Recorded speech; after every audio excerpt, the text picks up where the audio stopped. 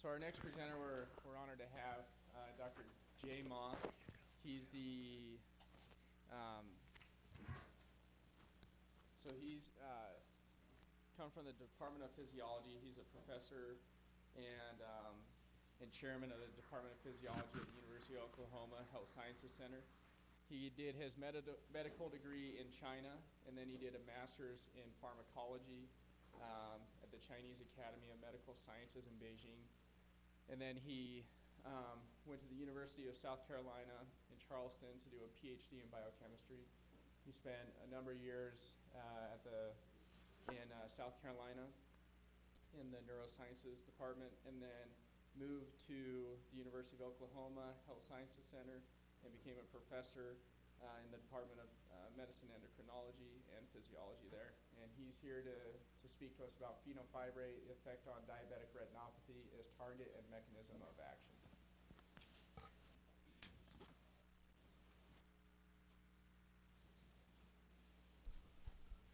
Thank you very much for the introduction and Dr. Fu for the invitation. It's a pleasure to be here to meet a lot of old friends and to talk about the science after this. So today I'd like to just talk as most of for clinicians. I'd like to talk about Fenofibrate. And I went to several places to talk about this. And most of the endocrinologists are familiar with this drug, but ophthalmologists, a lot of them are not familiar. So just like to give you some background about the Fenofibrate, why we're interested in retinopathy study. And in the late, we have a late part, we have a mechanism study, very detailed molecular mechanism. Probably will not talk too much because of you're probably not interested in that. Yeah, this I don't need to say too much about the eye structure, just to show the eye have a special vascular structure, and the inner retina is supplied by the retina vascular bed here in the inner retina. In the outer retina, absolutely no vessel, because the photoreceptor has to occupy every piece of space because to increase our light sensitivity. In the back is a choroid vessel, which has no tight junction, and therefore there are two tight junction, two blood retina barriers. One is the tight junction in the inner endothelial cell. Out barrier is the RPE. There is no tight junction here. Here you can consider those capillaries, those choroid as a large vessel, and therefore it's the RPE control what to allow to flow through to the retina to supply the outer retina nutrition. And we studied diabetic retinopathy for many years, and as you know, diabetic retinopathy now is considered a chronic inflammatory disease because there's some mechanism, some evidence for example, to have a leukostasis. Leukocyte adhere to the endothelium and damage the blood retina barrier and cause the vascular leakage, and this is considered the major cause of diabetic macular edema. In the later stage, of course, you see the pericyte loss and then neovascularization, and this is the proliferative stage.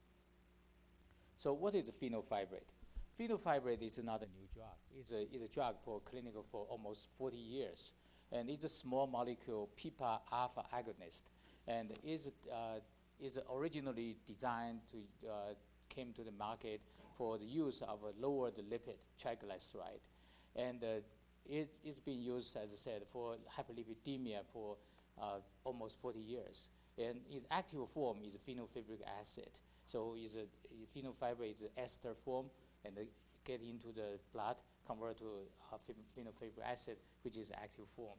It goes through renal excretion, and is FDA approved, and is inexpensive. Therefore, we believe this it was solve some problem for the poor patient, because 67 cents per day, the patient can this is the dose we daily used. And later, this has been used for, as I said, many years. Later, we have 2 large clinical trials, and this is the one associated the Fenofibrate with diabetic retinopathy. One is called a field study, another is called a quarter study. And I will talk about this as a field study. This is the one published in Lancet 2007. As a Fenofibrate is a lipid drug, lower lipid drug.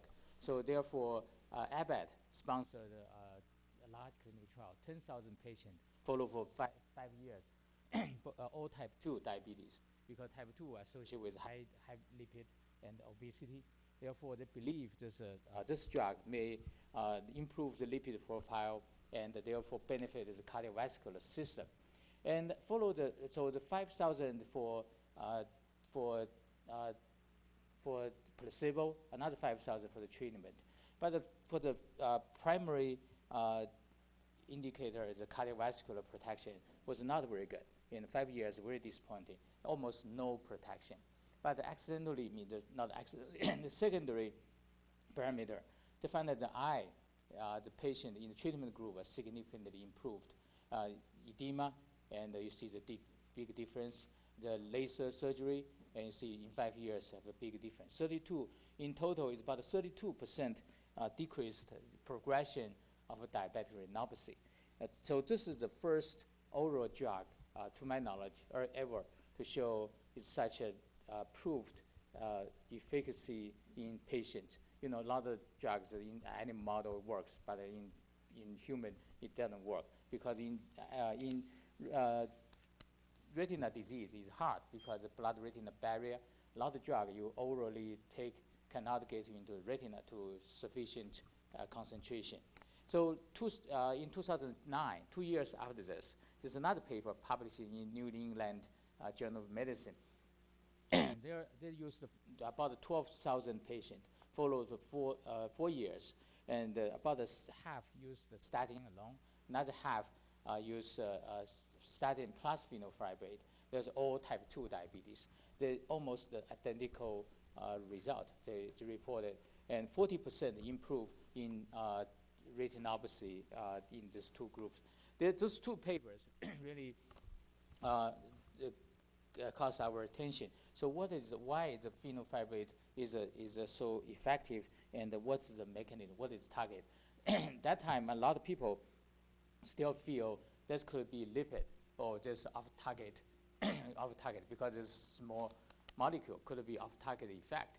And then we look at PIPA family. There's 3 members, PIPA alpha, gamma, and beta. They all have a similar structure, and they are involved in lipid metabolism. And here is the 3 members, and PIPA alpha, PIPA gamma, PIPA beta, and the delta. They're the same. So this is the tissue distribution and their known function. So first, we want to know is this is really the lipid effect, because a lot of people argue maybe lower lipid benefited retinopathy. So we choose to use type 1 diabetes model, because type 1 usually has no hyperlipidemia issue. So we use the type 1. And we use the assay, we use called the vascular permeability assay. Basically, you inject some marker or tracer into the vessel after circulation, and then you perfuse out from the vessel. Then you dissect the retina, see how much the marker, the tracer, get into the retina. Usually the tracer we use is similar size to albumin. Usually it's FDITC labeled albumin or Evans Blue labeled albumin. So here you can see in the normal and the type 1 diabetes, you have significantly increased the vascular permeability. And after Fenofibrate oral treatment for 8 weeks, and you see the significant decline. And then we use the mouse model, which is a genetic model. This is STZ induced, which is STZ is a chemical, and inject and specifically destroy the beta cell, and therefore generate type 1 diabetes. Akita is a mouse model for diabetes. Originally, early paper, you see people call it type 2 because they have insulin level is normal, but the insulin have a mutation, therefore is not functional. Therefore, now people believe this is the type 1 model, and this is genetic model, and pretty reliable, easy to use, and you guys, as you can see, have significantly increased vascular permeability, and after Fenofibrate treatment, have declined vascular permeability. Another assay we use called the leukostasis assay, and basically you flush and use perfusion to flush out all the circulating blood cells. And as in normal, then you stand the vessel. And normally, in normal condition, non-diabetes, you see the pretty smooth endothelium. There's no cells stay in the cell. It stay in the vessel. And in diabetes, you see some leukocyte adhere to the endothelium. And therefore, after perfusion, you cannot remove them. That's called the leukostasis. And after Fenofibrate treatment, those cells apparently are decreased. Then you can quantify it in the retina. Retina, you flat mount, you can see significant decreased inflammation in the retina. And another, as I said, leukocyte, the pericyte drop out, and the degeneration of capillary is another pathological change in diabetic retinopathy. We also did the so-called pericyte quantification and ghost vessel quantification. Here you see this in diabetes condition, you see a lot of the ghost vessel. All the cells are die. Only there's a membrane left. They're called the ghost capillaries. And also we do the double staining of endothelial cell marker and pericyte marker. You can quantify the ratio. As you can see here, in diabetes, have the so-called acellular capillaries, such as this, have increased. And the Fenofibrate oral treatment significantly decreased the vascular degeneration. And then you can see the pericyte ghost is also decreased. And you see the pericyte number is increased back and compared to diabetes. So therefore, we believe that Fenofibrate indeed will benefit the type 1 diabetes. Then next question we ask, is this through PPAR alpha or off target? Then we use the PPAR alpha knockout animal. And so here we induce diabetes in wild type and a PPAR alpha knockout. In those mice have no PPAR alpha. Then we applied Fenofibrate. As you can see here, in the wild type, and you can see the significant improvement of a pericyte survival by Fenofibrate from this non-diabetic, diabetic, and diabetic with Fenofibrate, significantly improved. But in PPAR alpha knockout with diabetes, have even more drop of pericyte number. And when you use Fenofibrate, there's no rescue. And the same thing is acellular capillary. You see here, and it can decrease by Fenofibrate. Here has no change. So that means this effect on vasculature is dependent on PPAR alpha. Then we isolate the parasite and use primary culture, isolate the parasite from retina. Then we did a tunnel apoptosis assay, and as you can see, we use the palmitate, which is oxidant. This is the commonly used stressor for diabetes. As you can see here, the increase the cell from wild type mice and have a significantly rescued by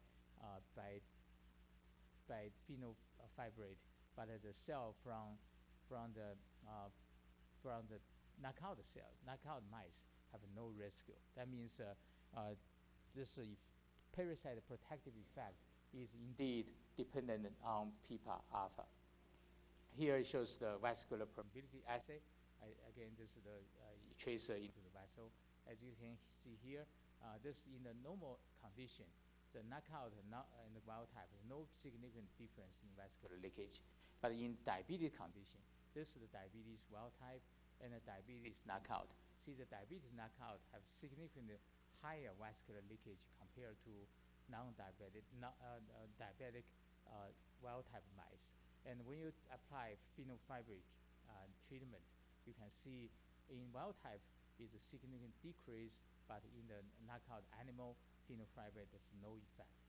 There's further evidence that the fenofibrate effect is indeed through PPAR alpha rather than off-target effect. And then we clone the PPAR alpha into adenovirus. We use adenovirus infection, and we can achieve the same thing. So there is no drug, no phenofibrate. That means indeed is PPAR alpha is indeed doing the job rather than the chemical has another target. So next question we ask is, can this therapeutic effect, where is the target? Is it systemic then affect the eye, or is it in the target in the eye? So that means, can we achieve this effect by intraocular injection? Then we inject the fenofibrate into the vitreous, and in diabetic animal, and as you can see, we can see the same thing as the oral treatment. That means there's no systemic use of the drug. That means this drug target indeed is in the eye. See, this is the so-called OIR model, oxygen-induced retinopathy model. This is the ischemia-induced neovascularization model. And as you can see here, one dose injection have significant decrease of neovascularization in this oxygen-induced retinopathy model. And after injection, you see the VEGF. This is the standing for section of retina, and this is the DAPI standing for nucleus. And you can see for VEGF signal, you see significant increase VEGF signal, and but fenofibrate decrease VEGF signal in the eye, and same thing is the VEGF Western blot in the retina preparation. Then we did in vitro tube formation assay. Endothelial cell, and you put them in culture in certain condition, they have a tendency to form tube-like structure. After you add fenofibrate, the tube formation is disturbed. And another is migration assay. You scratch in the monolayer of the cell, and after 24 hours, the cell migrate toward the acellular zone, and with this fenofibrate, the migration is slowed down. So now we know this target in the eye. Then we start to turn our attention to the retina, to the eye. So we start to study where is PPAR alpha indeed expressed in the retina, and is it changed in diabetes condition.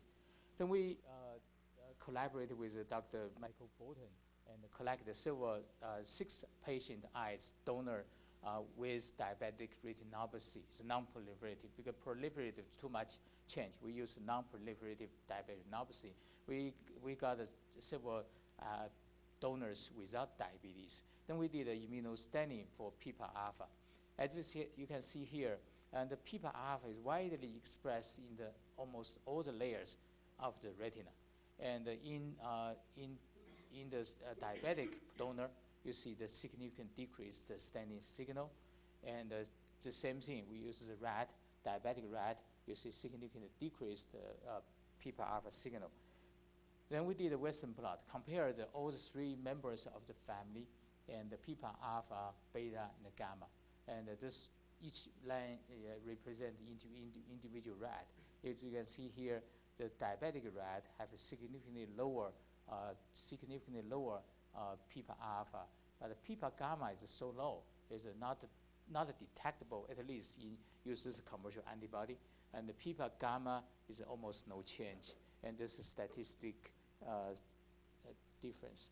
And then we use the other animal models, and Akita is a genetic model. You see also decreased in Akita model, and use the type 2, is a DBDB, is type 2 model. You can see here is only PPAR alpha changed, but the PPAR gamma is not changed. So that means that explains why the PPAR gamma agonist is not so effective for retinopathy, but PPAR alpha agonist, fenofibrate, is so far is the only effective ligand. Then we use the knockout animal. You can see the leukostasis.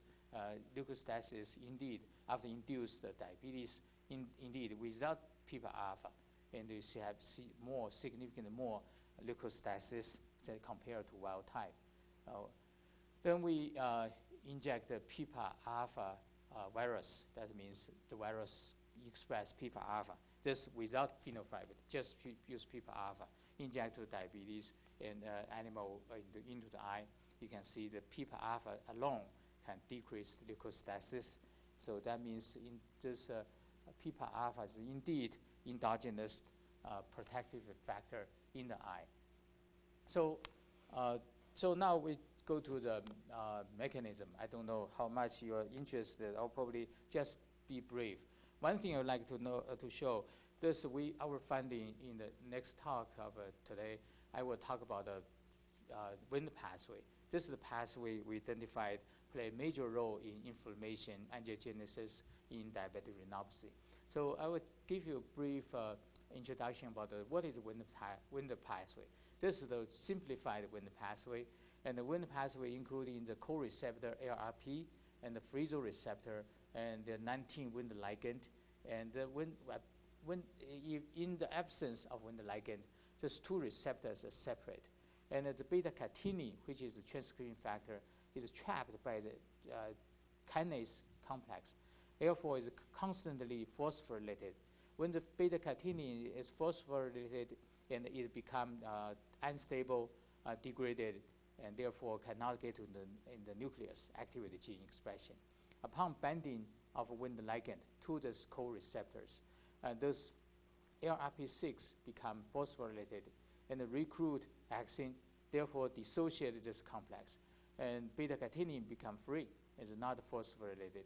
Therefore, the beta-catenin accumulate, stabilized, and get into the nucleus, bind to TCF, and activate a number of genes, including several genes associated with diabetic retinopathy, VEGF, PDGF, ICAM1, CTGF, TNF-alpha. Therefore, we believe this pathway controls so many inflammatory factors and angiogenic factor and the fibrogenic factor. Therefore, it's a promising factor. Is a pathway for diabetic retinopathy. Then, so this is our hypothesis, working hypothesis. Since VEGF, PDGF control the near angiogenesis, ICAM1, TNF-alpha control inflammation, vascular leakage, CTGF control basement membrane thickening and fibrosis. Therefore, I feel if this we can block this pathway, we can simultaneously block several factors. Theoretically, should be better than block one individual growth factor there. So we want to know whether this pathway is indeed changed, and then it's changed by fenofibrate. Several years ago, we found that Wnt pathway indeed is activated in several diabetic animal model in human donor eyes with diabetic retinopathy. Then here we show the fenofibrate, the beta-catenin is, we use this as a measure, and here beta-catenin is indeed increased in diabetic retinopathy model in the retina, and after treatment of fenofibrate, the beta-catenin is decreased. So it's in the Akita, same thing, is the increase in diabetes and a decrease by fenofibrate treatment. And this is the so-called reporter mice. Looks pretty ugly. This is the beta-gal staining of the retina. And this mouse is transgenic, and they put the beta-gal laxine reporter mice in reporter gene under the control of a promoter. This promoter is control the beta-catenin, which is a Wnt reporter mice. Whenever you see the Wnt activation, when you stand with the X-scale, you see the blue color. And here you see in the transgenic animal, when the non-diabetic, has almost no blue color. In diabetes, you see pretty strong blue color. After fenofibrate treatment, the blue color is decreased. And of course, in cell culture, we can do the luciferase assay. It's a similar principle. Instead of beta-gal, the reporter gene is the luciferase. You see the luciferase is significantly decreased by fenofibrate treatment. And then we directly use Wnt ligand induced beta-catenin stabilization.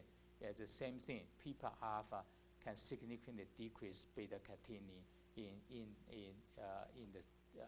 this model. So therefore, we believe is is indeed this PPAR alpha has interaction, functional interaction with the Wnt pathway.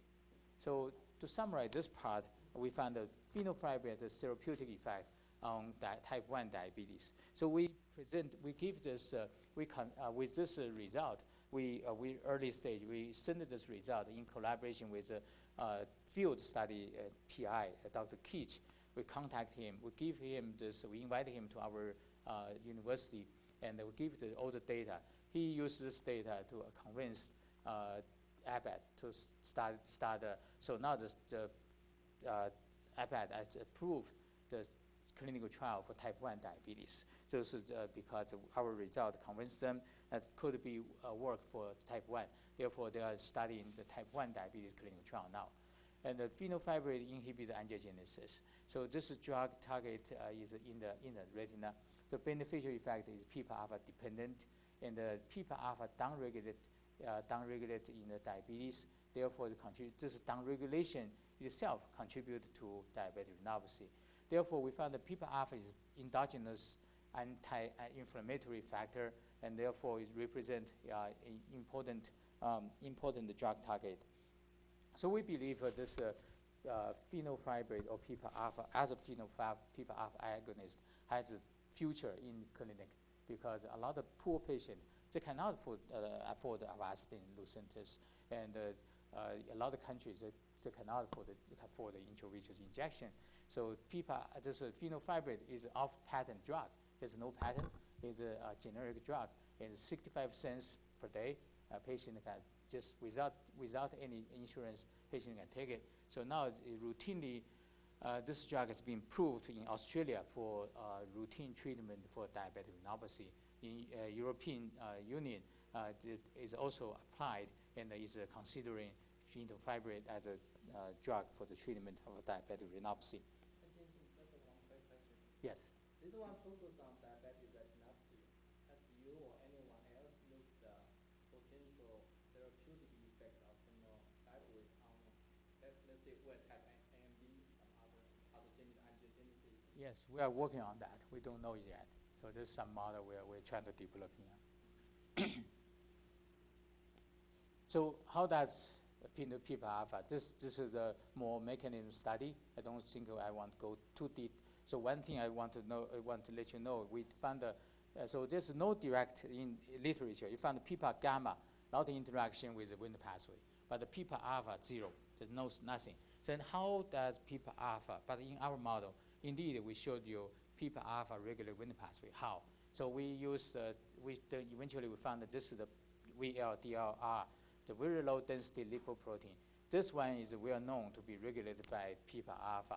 So we found that this one also itself is a regulator of a Wnt pathway. So this is the paper 2007. We found that is VLDLR is a regulator of a Wnt pathway, and here shows a Fenofibrate the downregulated Wnt receptor, but upregulated in the VLDR in the same cell. Here it shows Fenofibrate upregulated VLDR by immunostaining, the antibody staining. There's a ligand binding, both show the VLDR increase. This is the VLDR promoter, is increased by, then how VLDR interact with the Wnt pathway, and we found that there's a lot of molecular biology study. We did a lot of mutant, deletion. Then eventually we found that it's the extracellular domain of VLDR really dimerized with, here it shows the both in the same family. LRP6 is Wnt receptor, very essential for the Wnt activation in the retina. And they both have a large extracellular domain. So now our conclusion, I don't want to go detail to waste more time. We just want to know, these two we identified the dimerize they regulate each other at the protein level. The dimerize destabilize ARP6, therefore enhance the internalization ARP6. So that's what we found. Then this is the mutant we made, and we found this alone is the extracellular domain alone can inhibit the Wnt pathway, and then we did find the degradation of ARP6 indeed is enhanced by the VRDR, and this is the conclusion. Eventually, you find the immunocoprecipitation, they do form the dimer together. So this is something this part we have a more detailed. Today I'm not going to talk in detail. So we just let you know there's VRDR function as a negative regulator of Wnt pathway. The Wnt inhibiting effect is mediated through VRDR transcription, at least in part through this. Of course, there's some other groups found that there's MPK and kappa B. Yes, we agree, that's probably true, but this probably PPAR alpha have multiple regulation target, but this VRDR probably is one of the target. So take-home message is Fenofibrate is activated PPAR alpha, and the PPAR alpha can downregulate VRDR, VRDR production, therefore in the liver, and therefore lower the lipid level. And the other side is a VRDR receptor increased and inhibit Wnt pathway, then inhibit a bunch of inflammatory angiogenic factors. And this the mechanism we believe is responsible for the Fenofibrate effect on diabetic retinopathy. And the conclusion is that PPAR alpha is promising new drug target for PPAR alpha is for diabetic retinopathy. And the PPAR alpha is a regulator of Wnt pathway. And then we found that the receptor, the VRDR and the ARP6, the interaction represent a new mechanism for Wnt pathway regulation. And here are the people working in my lab did contribute to this project, and Yin Chen and King Wang Li, the student, did a major contribution. And we got a lot of Wnt pathway construct with Dr. Xi He from Harvard, and we got collaboration with Tony Keach from University of Sydney, and from Dr. Lyons as well. Thank you. Yes,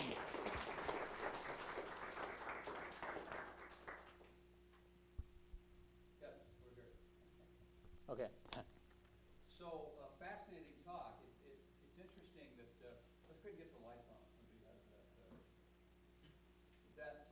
We have something like Fenofibrate, as you say, has been around for a very long period of time. Yeah. Very inexpensive, has a long safety record, and yet, you know, I had to catch my good friend here, Dr. Bernstein, who's a retinal specialist. It's amazing how, as I look around at patients with diabetic issues, how little Fenofibrate is being used in the United States today. Why do you think, considering the information you have and that there have been good clinical studies, that it seems as though it's not something routinely being used in diabetic patients who are starting to get into complications with diabetes? Yes, I just talked to Dr. Keach. He and I, we approached ADA to see if ADA can use this. ADA said we have to get FDA approval. We approached FDA. FDA's standard is if you use clinical trial, you target on the primary disease. If that doesn't work, that's it. There's not approval. Even your secondary finder is effective for another disease, and you have to start a new clinical trial. And therefore, if you want FDA approval, somebody have to invest in another 5 years just for diabetic retinopathy trial, which is, I think, is not a good way to do it. So the politics of this, I think, are pretty fascinating. The big issue holding it back is the amount of money necessary to get an FDA clinical trial is unlikely to occur for a product which is not under patent and cannot be protected. And we run into that in the United States over and over again. I mean, there's many good things that have come along that are never going to get a serious study because people won't invest that amount of money for something that couldn't be patented and couldn't be protected. Yeah, It's that's very tragic when you think about it. yeah. This is another good point. This is off patent. That's why nobody want to develop this, because there's no protection. So I know several pharmaceutical companies like Genentech, they are developing new PPAR alpha agonist, and which is maybe the same. I don't know, maybe the same effect. No more effective. Yeah, but they just want to, because they have a patent. And I know Abbott tried to develop fenofibrate acid, which is an active form of this. They try to sell that part because they have patent on that. And this have no pattern fenofibrate, which is cost more, and the final effect could be the same. I don't understand this. Yeah. So one other issue is that you look at this, and it sounded like as you were using this in the clinical trials, and they showed in general there was a protective effect over time. Yeah. Have there been clinical trials showing that those who are already having diabetic macular edema and others, that it ameliorates the disease once it's already in process, or is it largely avoided? Reverse. No, we haven't seen that clinical trial yet. Is there, in patients with diabetes, a lot of them have hyperlipidemia? I'd say a majority of them are on statins. It Yes. seems like there was a warning about statins with fibrates, the combination of those, is that right?